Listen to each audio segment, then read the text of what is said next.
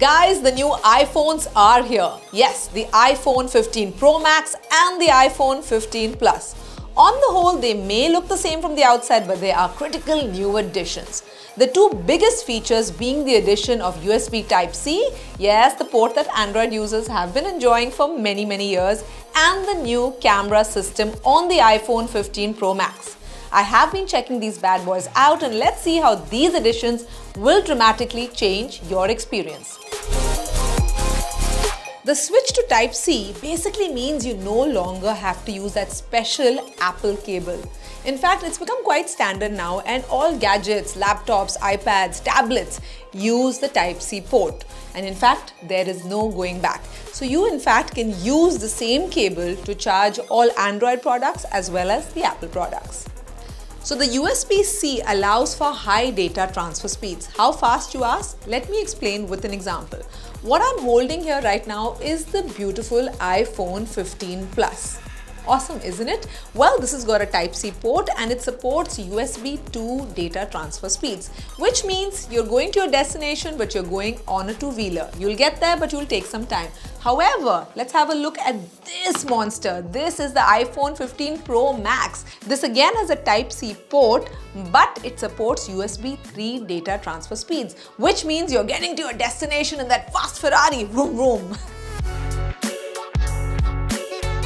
Things like 4K video editing and transferring large files to external storage can take advantage of the increased bandwidth of USB-C. In fact, filmmakers can now directly record to an external storage with high-res recording. However, it's limited to the Pro iPhone 15s with a compatible USB-C 3 cable. One of the biggest updates that comes with Type-C is support for various third-party accessories. Be it your SD card, USB storage, or even an SSD for that matter, the latest iPhone 15 models support them all. That's not all, you can even connect a USB hub and use the SD card reader, HDMI, USB storage, and even Ethernet simultaneously, all while charging the iPhone. Apple has been so resistant to the port, and ironically, the USB Type-C could be its biggest update on the iPhone 15.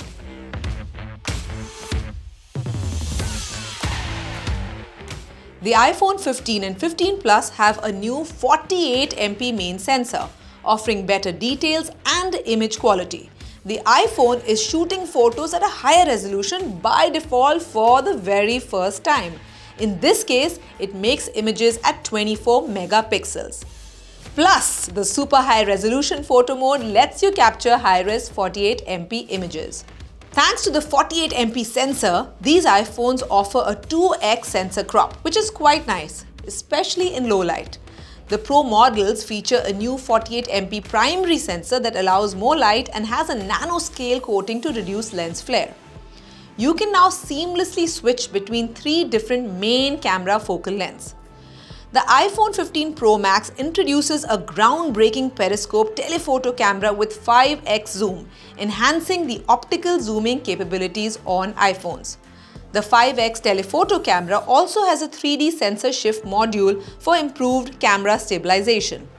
Apple has also improved Smart HDR, portrait mode and night mode for richer colors and better low light performance. Portrait mode allows you to adjust focus after capturing the shot. And here's a quick rundown now of the megapixels in the iPhone 15 camera lineup.